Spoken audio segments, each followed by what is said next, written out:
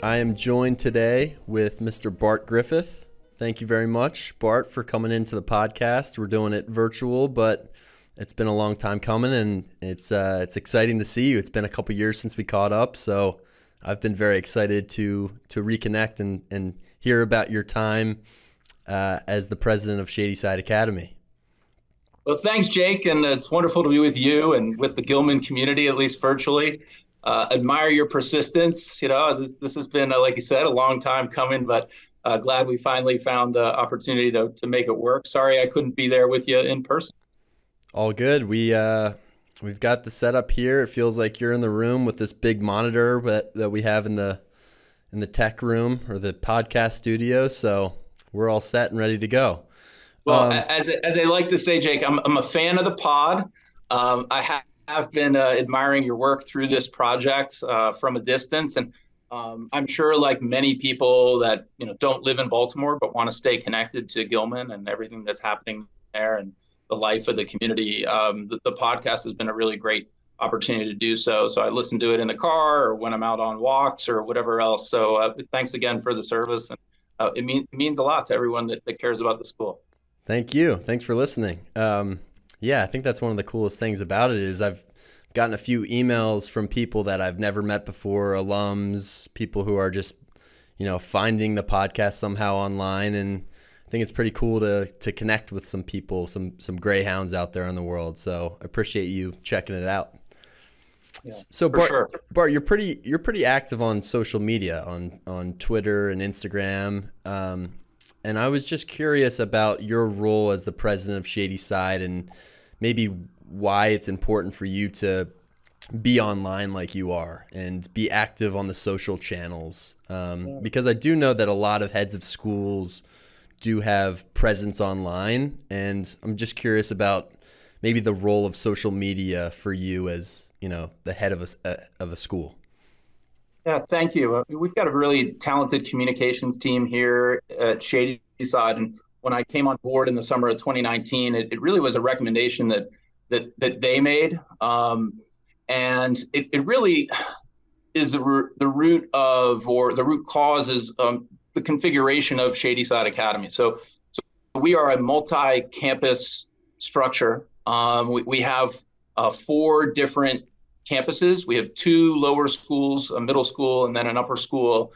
The one of the lower schools and the middle school and the upper school are all sort of almost like the tri-school, sort of all within about a quarter mile of one another, but nonetheless still a pretty decent walk. And then we have another lower school that's probably 6 to 8 miles from sort of that nexus of the other 3 campuses. And so visibility for the president of Shady Side is challenging, and certainly in a different way than it is for maybe Henry at Gilman, where he walks out of his front door and in Cary Hall and goes 20 or 30 yards to the lower school or to the middle school.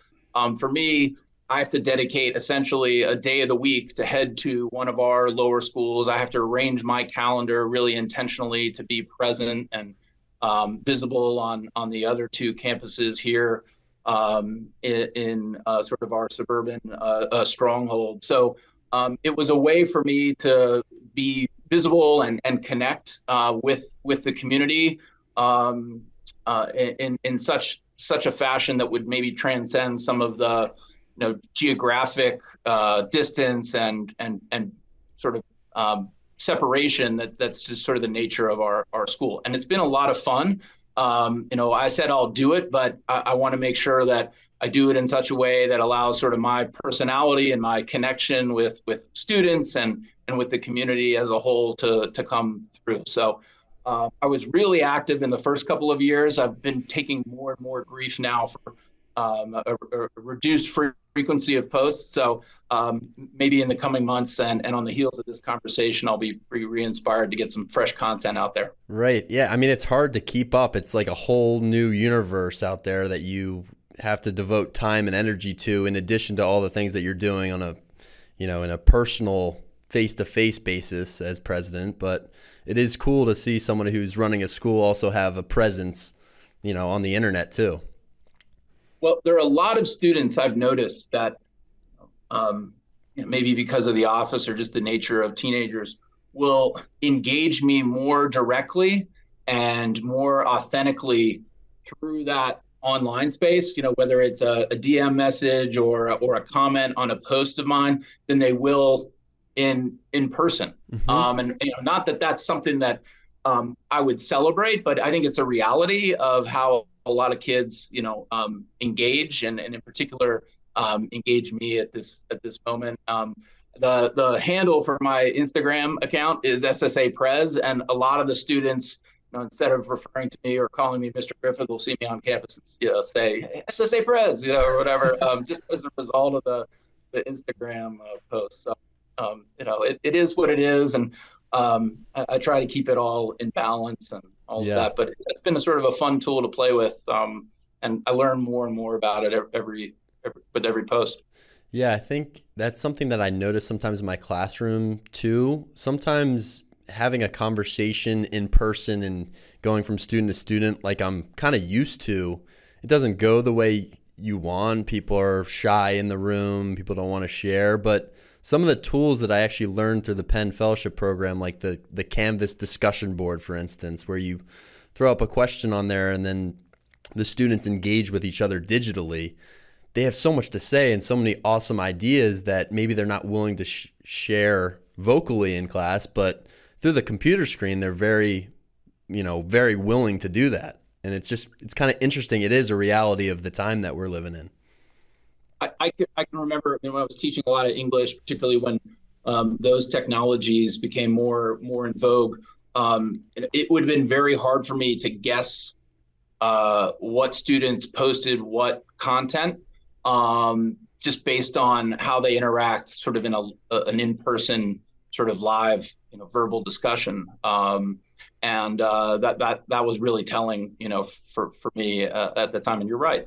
I think it sort of speaks to some of our bias in schools for those sort of extroverted kids. We sometimes sort of privilege their participation or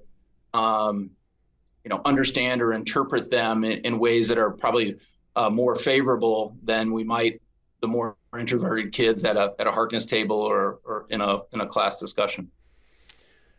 So Bart, where did you kind of get your start in education? I mean, kind of going back to your time maybe at Shady Side Academy, you had a great experience there, maybe in your upbringing, but what led you to want to enter the field of education in the first place? And this might be something that has to do with a lot of different avenues that you took growing up, but why do you think you decided on that route? Well, having listened to the pod now for a couple of years, I'll offer something that I think is probably a running theme, at least as I've heard it with many of the teachers you've interviewed. It all started with summer camp for me. Quite frankly, my parents have a small lake cottage in Chautauqua, New York, which is in western New York, a little bit west of Buffalo, on a lake that's about 20 miles long. And there was a day camp, not an overnight camp, but a day camp that I started going to sort of fifth grade all the way through maybe my sophomore year of high school. Number one, I loved the counselors that were there. They were, always about 4 or 5 years older than me, but, high school or early college age people. And they engaged me in a different way than I'd ever been engaged maybe by my elementary or middle school teachers, in the schoolhouse. So I got this sense that being a counselor was really very important. And then when I was 16, I became a counselor at the camp, and for the first time had that experience of, the power that goes along with being in a role like that, but also the potential that you have to influence and shape and inspire young people, even if it's a summer camp where the context is swimming and kickball and ravine, capture the flag or whatever else. Those were really powerful foundations, and I think for the first time got me thinking about a life in school. And then that was only reinforced sort of during my final years at Shady Side as a student. We are partially a boarding school, at the time a 5-day boarding school, sort of similar to McDonough.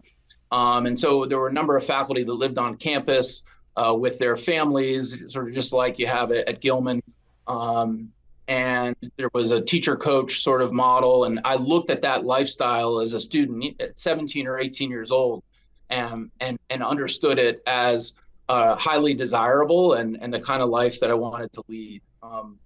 I was a little bit like the boy in that movie, Rushmore, maybe a little bit more focused, but I wanted to do everything. And my interview answer to this question sometimes is I liked prep school so much that I wanted to do it for a living, and really never wanted it to end. And so from that perspective, I got a start in independent schools right out of graduate school. There was a time where I felt like, as I was coming out of college, that I would be really focused on urban education. And I've always been interested in the role that education has to play in promoting democracy and equity. And so I spent a year at Columbia doing a master's degree, an MAT degree, and taught sort of through some student teaching programs connected to that graduate school in New York City public schools, which again was really formative and only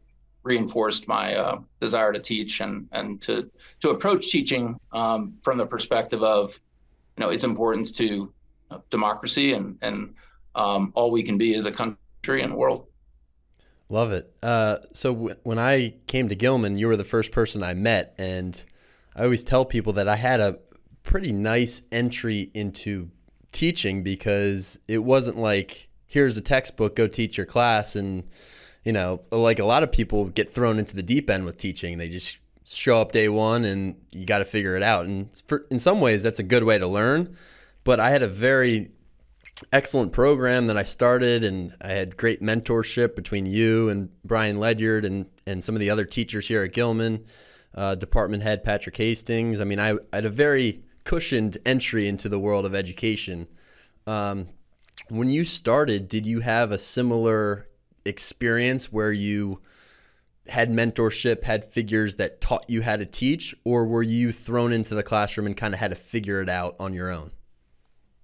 I don't know that I had the exact same experience you had. I mean, I've been envious of the Penn Fellows for some time now. I mean, that really is a tremendous supportive resource and springboard from which to start a career in the classroom. But I will say that the year that I spent at Teachers College, Columbia, was really valuable in that it fostered a sense of intentionality and developed an evolving philosophy of education that I don't think I would have entered into the work very well without. So in other words, you spend part of that year reading, Dewey and people like that, and all that they sort of saw undergirding education and its value. I read a ton about sort of pedagogy related to the teaching of English and language arts, and sort of schooled in reader response criticism and new criticism and all the different ways that we approach literature. And I think, again, as a 23, 24-year-old, it was really important to have that foundation and a sort of level of forethought and research sort of behind my initial days in the classroom. Not that solved everything. I mean, I certainly faced a lot of challenges and made a ton of mistakes early on that I learned much from. But I would definitely argue for young and early career teachers to do all they can to avoid the sort of sink or swim approach that I think a lot of American schools and school systems take. I had a lot of colleagues at my first school, Westminster, that essentially said that their initial guidance was, here are the books. Mm-hmm. Good luck. And many of those people became excellent classroom teachers, but I think my foundation definitely facilitated that. But the work that we were able to design and the model that was built, and I'm sure it continues to evolve through the Penn Fellowship and the residency there, is really the Rolls Royce. So hopefully that's something that can be replicated and continue to be scaled in American education. I know that's part of Penn's motivation in doing that. The belief being that at independent schools, they can get things up and running and learn from them, a lot more quickly than they might be able to in some of the, bureaucracies that are at the heart of a lot of the public system. Now, I assume at Shady Side there's a similar point of entry for early teachers or some type of program or mentorship model where they get support and guidance as they start their careers. What does that look like at Shady Side? So we have a new teacher cohort at Shady Side that goes through sort of initial induction and onboarding experience in the summer prior to the start of their year. And then they have a monthly reconvening for a couple of hours. And each of those convenings are dedicated to a lot of the same sort of research topics that you were exposed to, through the Penn program. Whether it be about, child development, equity and inclusion work, cognitive science, all of that. Sometimes that information is presented by, outside experts that Shady Side retains the services of. Sometimes that's sort of shared just by folks, here at the academy that have a unique expertise or knowledge base. But, we don't really have, at this point, the same kind of fellowship model that Gilman has had historically, or sort of, again, the sort of Rolls Royce that's evolved there in relationship to Penn.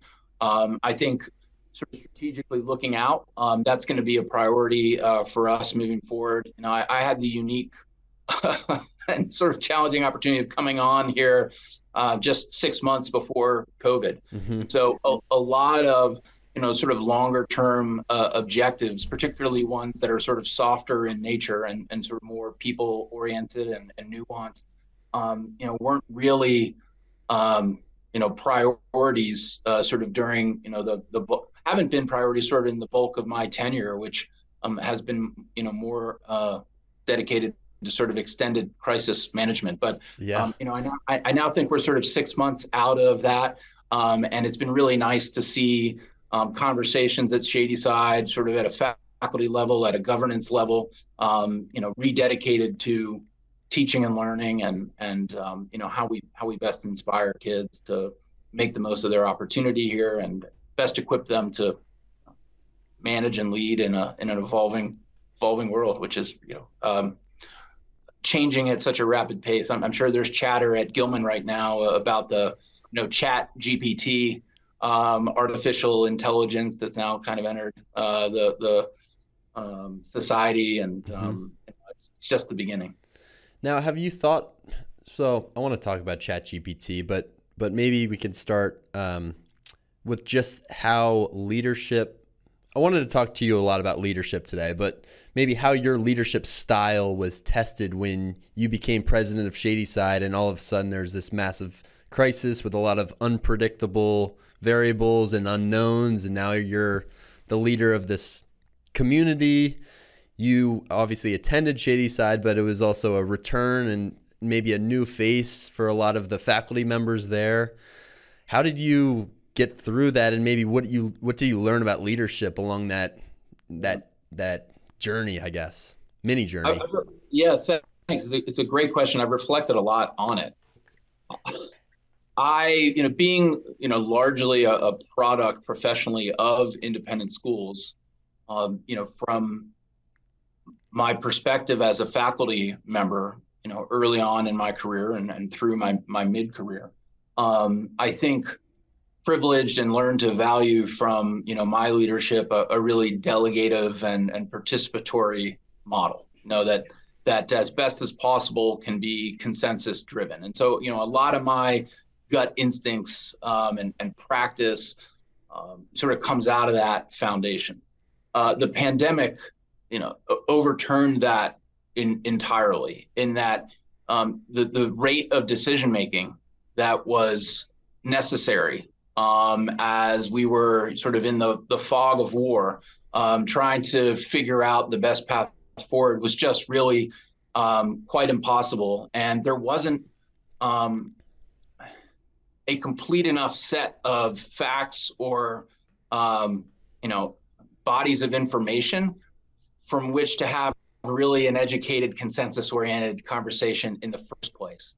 And so I think more than anything else, you know, have learned that while a delegative and participatory approach is still, I think, at the core of who I am as a leader, there are those moments.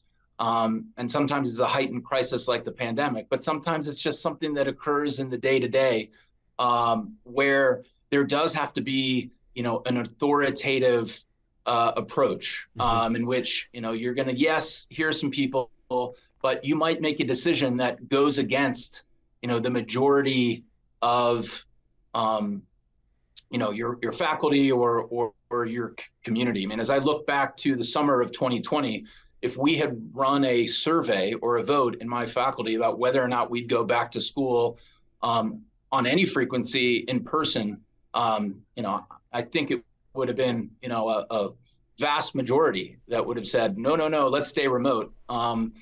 And I listened to medical professionals, you know, here in Pittsburgh and beyond.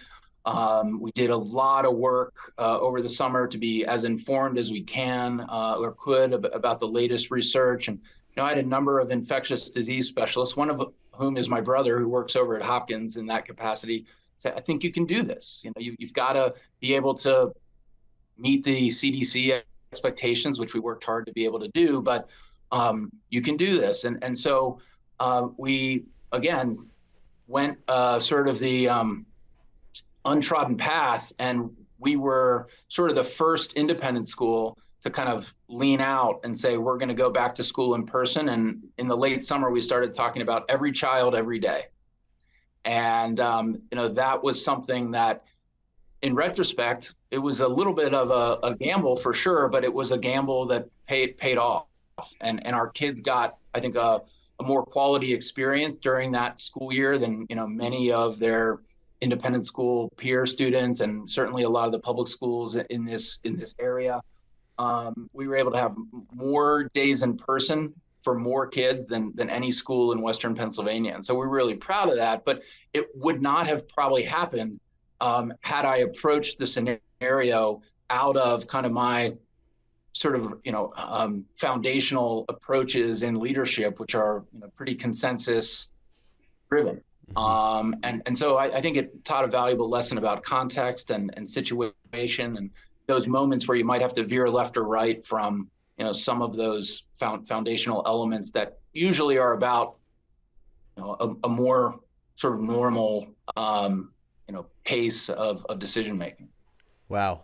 Yeah, I mean, definitely helpful having your brother in your ear too, but also just as a new leader at a school, leaning on the community, having conversations with a variety of different people, gathering all the information. I mean, I think as a world, we learned a lot about the value of community and really the value of school, because, you know, I think in addition to teachers, a lot of the professions and the jobs that are maybe sometimes taken for granted were the most important jobs out there that couldn't go remote, really. I mean, we tried, we did Zoom, we had class online, but it just was not the same as it is when you're actually in the classroom, interacting with people, building a community, the type of community that you're talking about.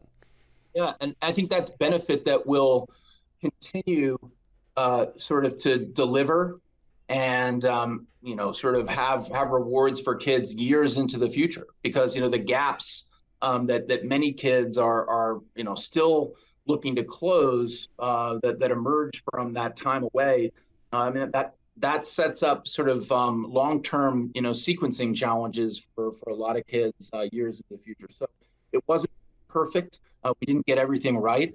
And certainly I would approach, you know, a number of different initiatives differently in retrospect, but, you know, proud of trusting our collective gut, or my gut about the way we move forward. But I think it's also important, though, to note that I was sort of cloaked in some privilege and maybe survived with a level of trust that might not have been afforded someone that wasn't an alum of the school didn't have a depth of relationship with the institution that I had.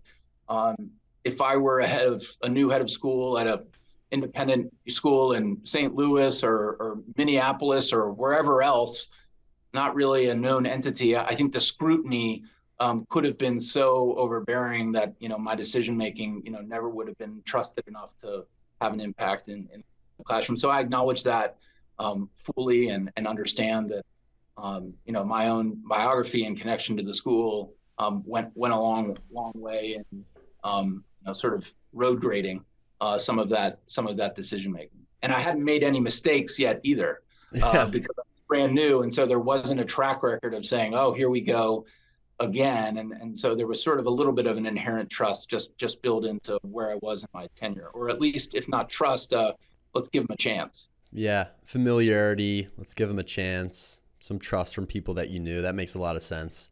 So now that we're hopefully beyond that point in history of COVID-19 and you're operating as normal at the school, what are some of the things that are maybe taking up your time and your energy and your mind at this point in your tenure as president?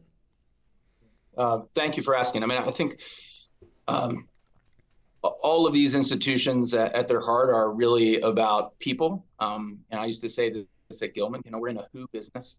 And so in terms of top of mind priorities for me, it's always about, how do we better express value for the people that are brave enough to take on the teaching profession and those that support as staff members, all that happens in our classrooms at Shady Side. And that value gets expressed in different ways to produce morale. Certainly salary is a part of that. Certainly benefits are a part of that. Certainly a professional development plan that allows for longer term growth without making everybody so sort of fearful that they're going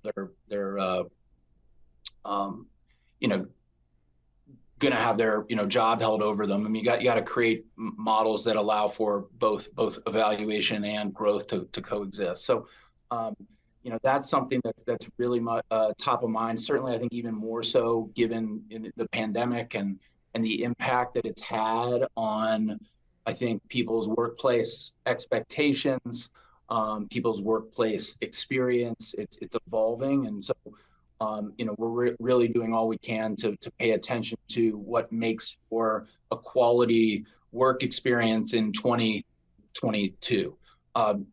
Certainly accessibility is a priority for us.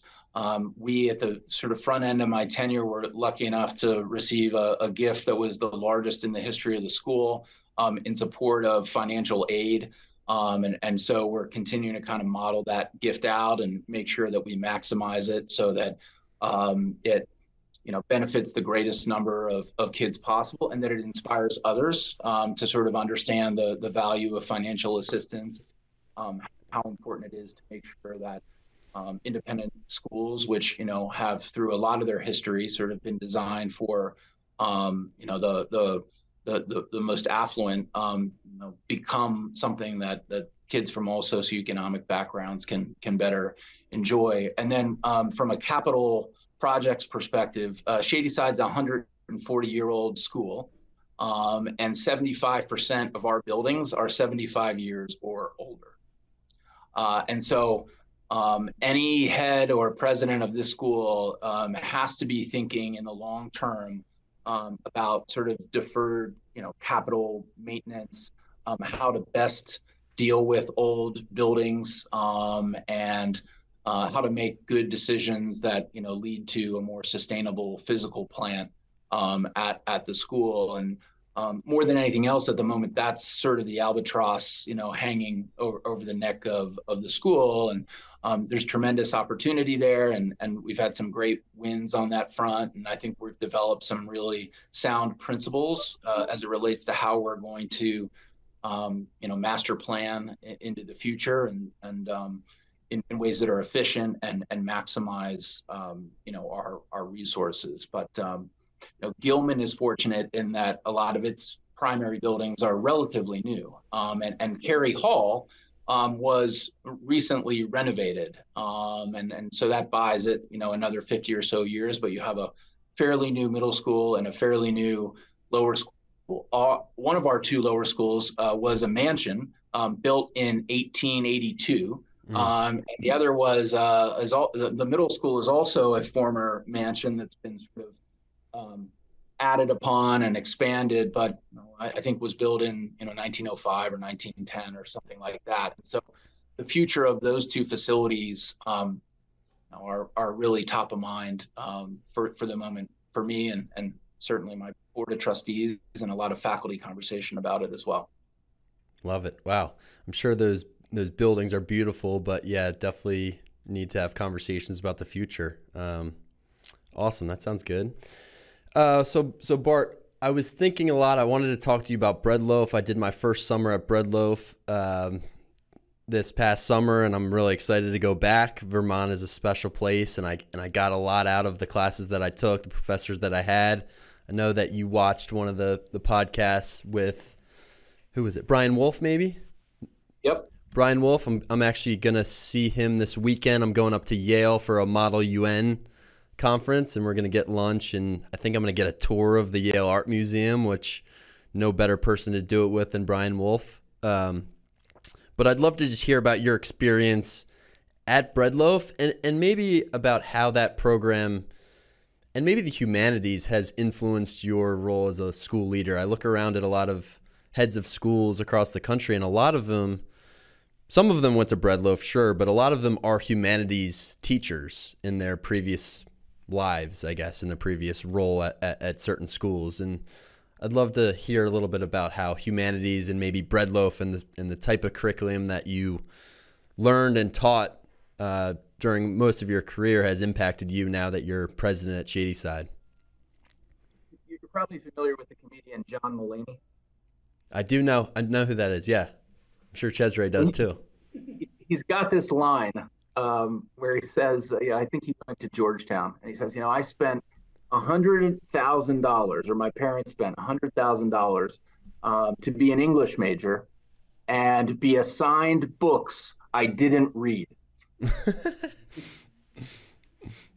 And, I did a little better than John Mulaney in college, but probably not profoundly better than he did. And so I think there was something about going to Bread Loaf, when my frontal lobe had sort of fully dropped in my mid-20s, that allowed me to make more of an engagement with great literature than I was able to sort of with all the distraction that's a part of high school and college life. There was just a maturity that I think helped me to value that experience, have deeper engagement in the classroom, but to really invest almost all my time, but for the evenings, holed up in a library somewhere, either on the top of Bread Loaf Mountain or down at Middlebury College with a book and a highlighter and a notebook. And, you'd be there and 6 hours would go by.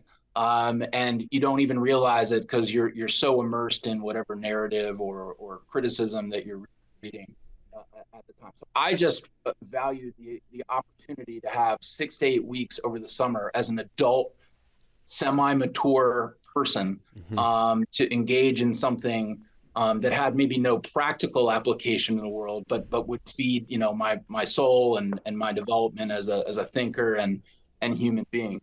I think the other benefit of Bread Loaf, for sure, one of the other primary benefits of Bread Loaf, is just the exposure to some of the nation's leading professors and experts in the space, and just how informal the relationship, sort of much like a prep school, the students can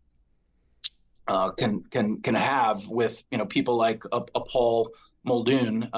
Here's arguably the greatest living English language poet that we have at the moment.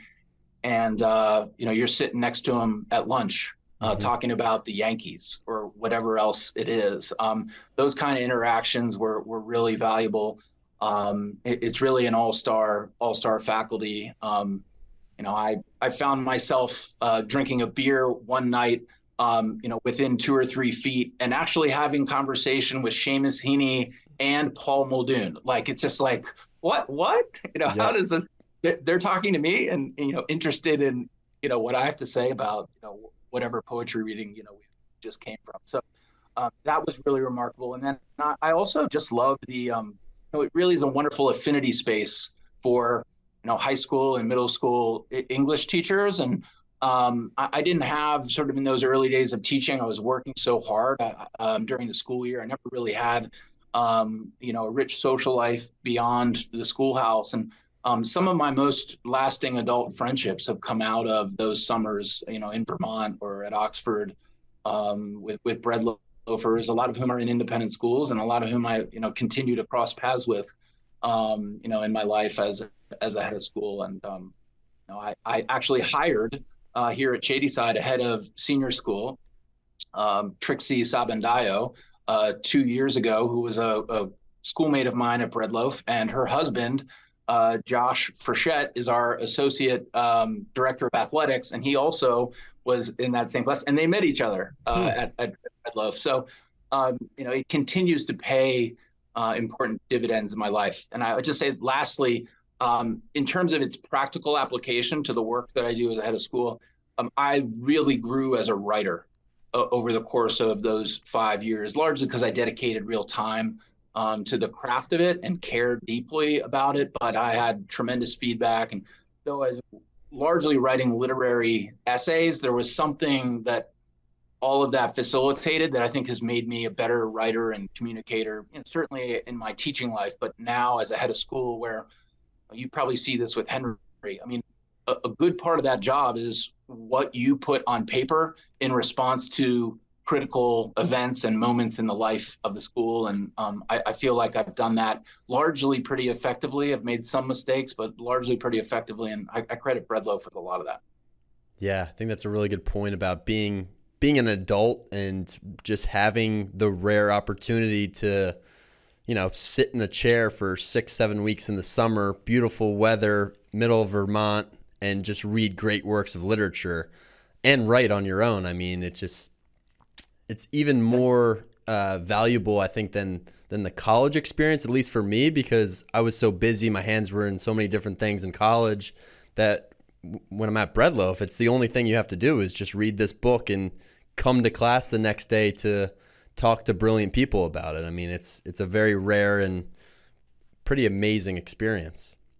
Or if it's Brian Wolf, maybe stare at a painting for 20 minutes, right? I mean, I think that was incredible. He was without, question, one of the most influential teachers that I had there, largely because of sort of interdisciplinary element that he brought to the study of literature with, his expertise in art history. The first day of his class, it was entitled, the course, Civilization and Its Discontents, which was, play on the Freud. And he showed us a painting called Watson and the Shark. Yep. I saw that. I saw that in person a couple weeks ago in DC. It's pretty cool. It's incredible. And from that image, and it was a lecture with some, interaction and Q&A, but from that image, which is in part a simple image, but also a complex one, he basically, communicated really resonant truths about almost everything we grapple with in American society and civilization, even then, whenever it was, 2003, 2004. It's like, oh my goodness, that's right. And it seems totally legitimate. You're right. This image is the key to understanding America. And I felt that way with him after 90 minutes, at a depth that I don't know that I've experienced since then. So, and as a teacher, as a result of that class, continued to always try to make art and really compelling imagery a part of a lot of what I did in the teaching of literature. Yeah, it's a really good point. I remember that he did the same thing in our class this summer where he pointed out, here's the id, here's the ego, here's the super ego, the different layers of the painting.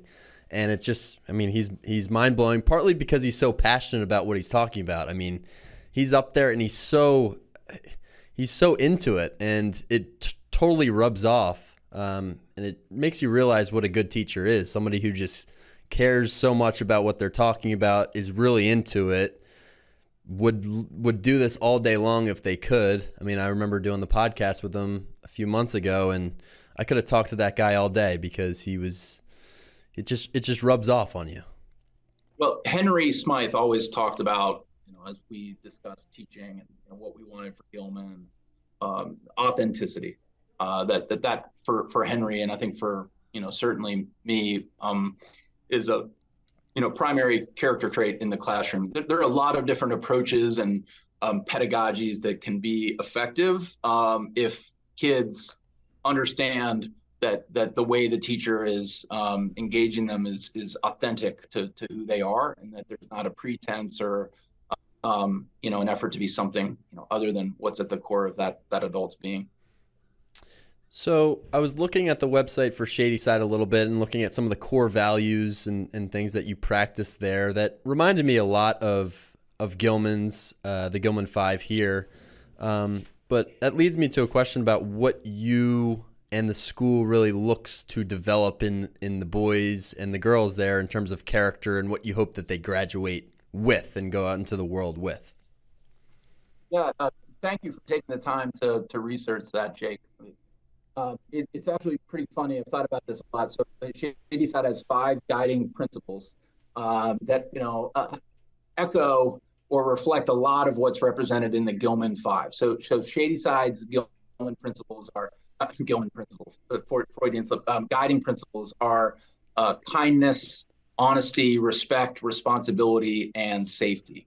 And there's a lot of thought, or there was a lot of thought historically, into the sequencing of that. We talk about kindness sort of more probably than any of those other values. It's sort of the lead for us. Pittsburgh is the city of Fred Rogers, and certainly that's kind of his legacy civically in town. And I think it's had a lot of influence, not just on Shady Side, but organizations across the city of Pittsburgh.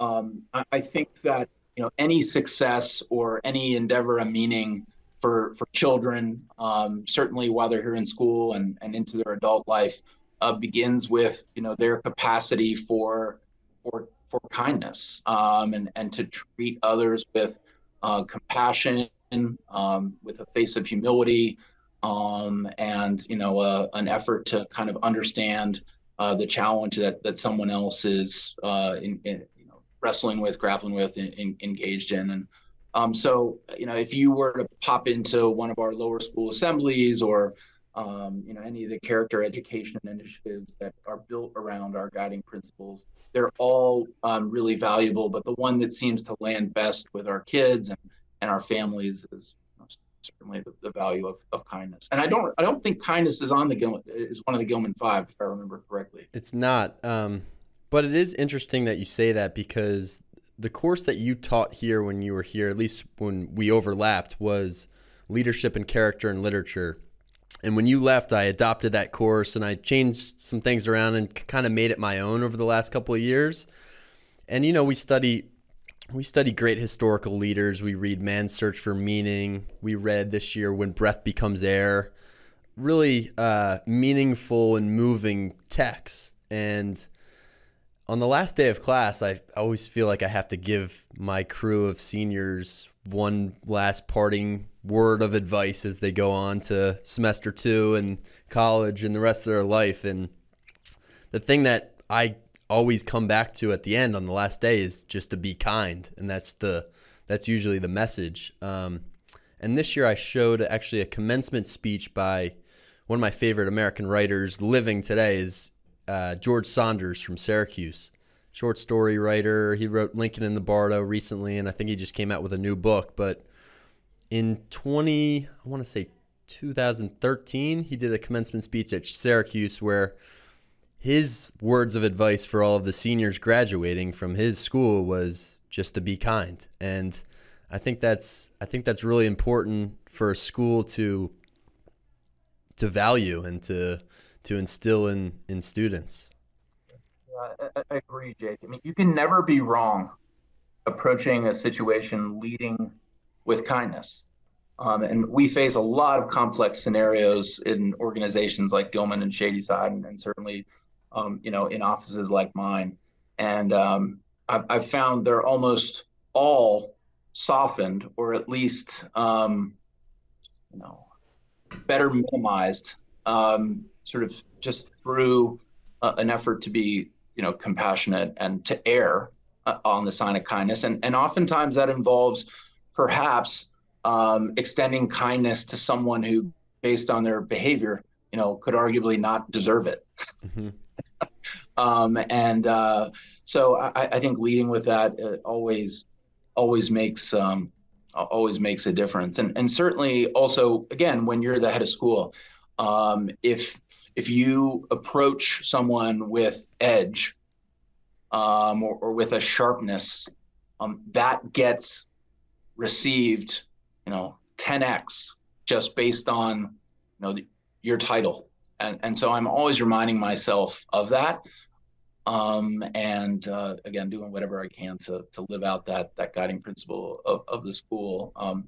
Always hard. We're all human, but yeah, go ahead. No, please. There's a quote that I never really thought much of until I started teaching for a couple of years, and it's something about you're not going to remember what somebody told you or something else, but you're going to remember how they made you feel. And I think that as a teacher and a person in a community is really a lot to what you're saying about kindness. Is you're not going to remember a lot, from my class or from our daily interactions or whatever, but you're going to remember how you maybe feel when you interacted with me. And I think that's really important to keep in mind in a community like ours.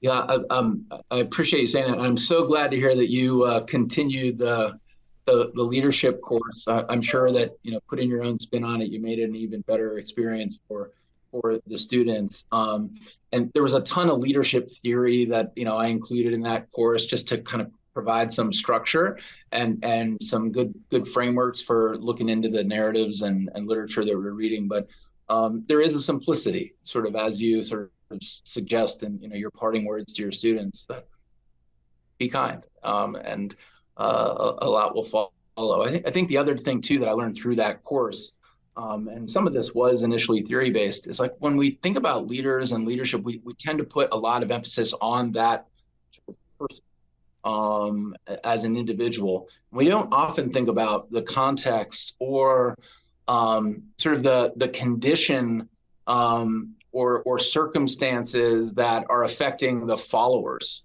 at that moment. And there are a lot of scenarios where leaders probably can't ever be successful just because of where the followers happen to be. And there are a lot of leaders that are probably celebrated for their accomplishments or their organization or community's accomplishments, when really there's probably undue credit to the quality of the followership, and the brilliance or resilience, whatever it happens to be, of that community responding to the leader, or enhancing whatever the leader has initially brought to bear. And I think about that a ton too, and thought about it a lot through COVID.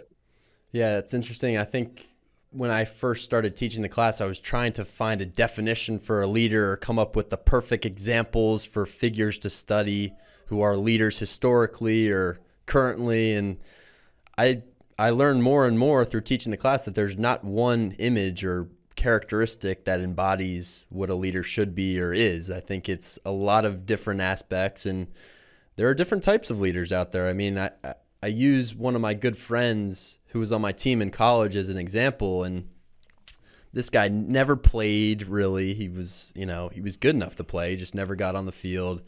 He wasn't the biggest, strongest guy out there. He wasn't the most skilled guy out there, but he was the most positive, energetic person in the locker room you've ever seen. And even when he was, last on the bench or not getting what he deserved or had every right to be, complaining, he was positive, and he lifted the entire boat of the team in a way that captains didn't and senior leaders didn't. And this is part of his makeup and his personality. And when I think about leadership, he's a person that I would say is a leader that a lot of people maybe wouldn't.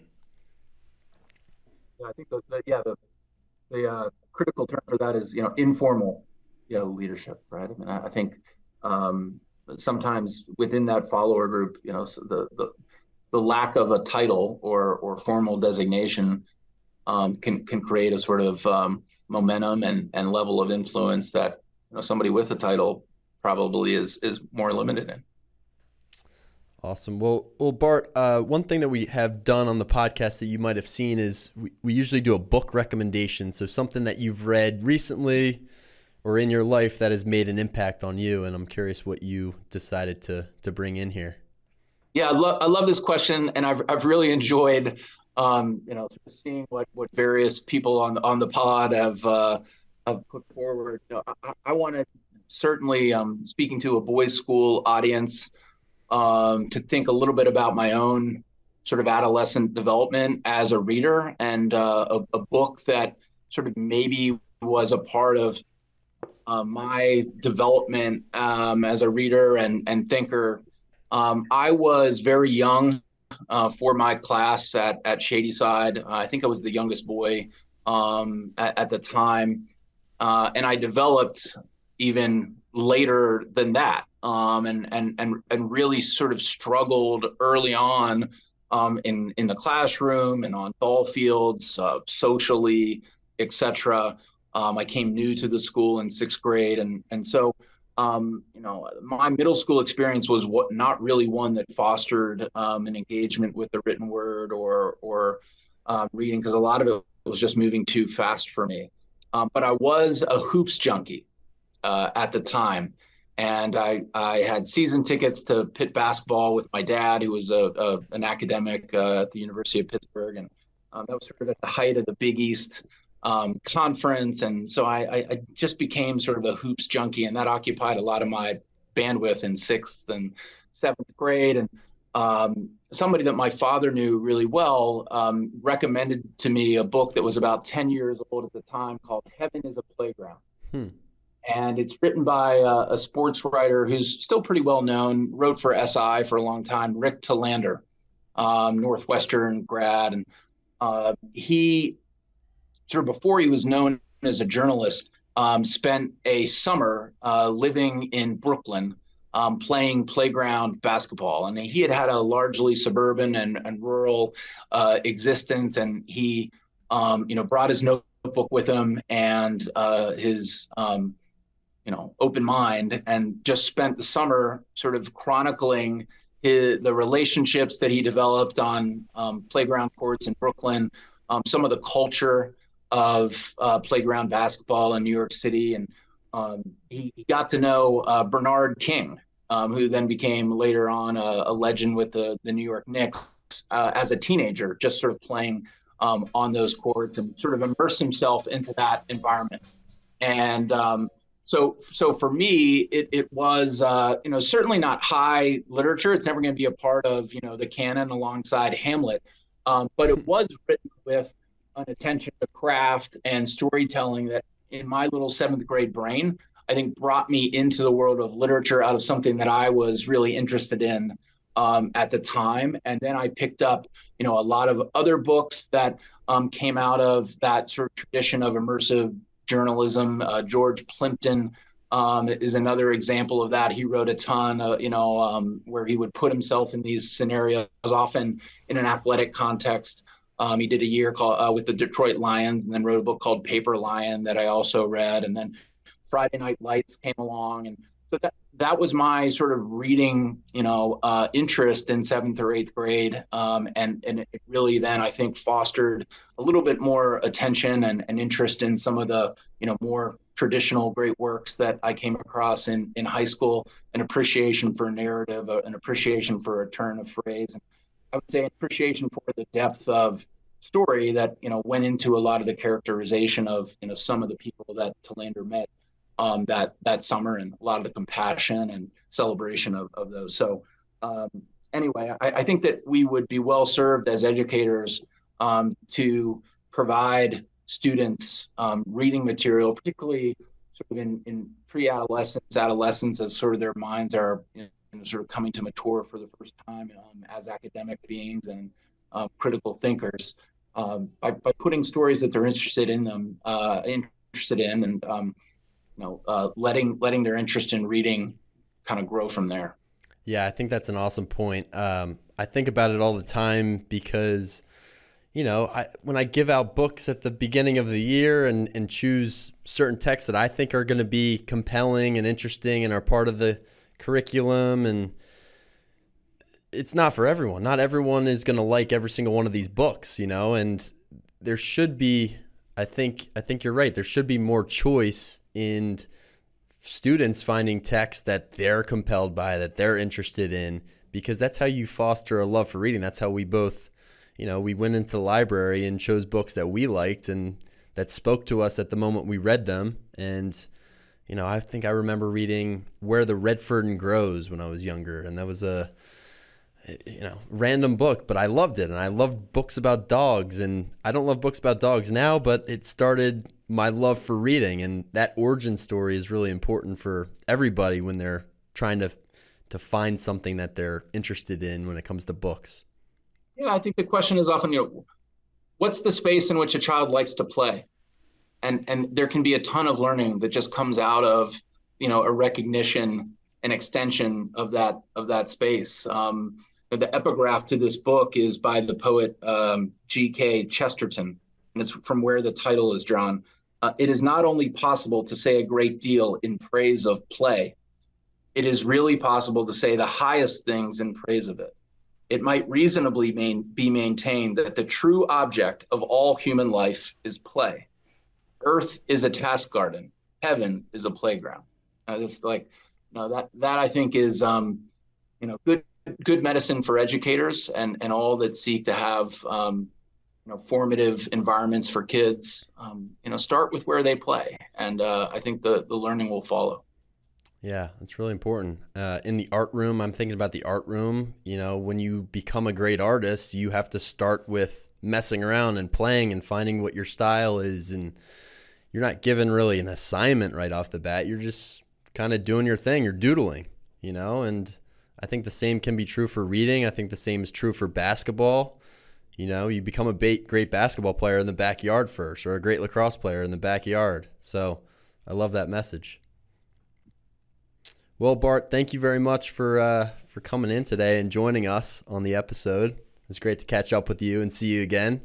Hope everyone is doing well in your family and in Pittsburgh. I still have not been to Pittsburgh, and that's another thing that I wanted to ask you about a little bit today was, Pittsburgh and some of your favorite things to do in that city. But hopefully sometime soon I can get up and visit you and check out Shady Side. Yeah, you'll have to pay us a visit. 3.5 hours, along Route 70. Some beautiful flat territory, but we would love to host you, Jake, at Shady Side or in Pittsburgh. I'm so appreciative of the opportunity. This is definitely going to be one of the highlights of the year for me to be a part of the Path to Follow podcast. I had opportunity during my tenure at Gilman to get to know Mr. Finney a little bit and shared a couple of meals with him. And I just think the work you're doing is such a wonderful way among so many that Gilman honors his legacy and extends it into the life of the boys that are there today. So and as someone that first engaged you at Gilman on Zoom, by the way, before Zoom was cool. Right, that's just true. Want a little credit for that. Early adopter. If not for Zoom, there might not have been any Jake at Gilman. But nonetheless, it's nice full circle to be on the other end of the interview with you now, whatever it is, 5 to 6 years later. That's totally true. I forgot about that. It was a video call the first time we met. Absolutely. Well, Bart, great.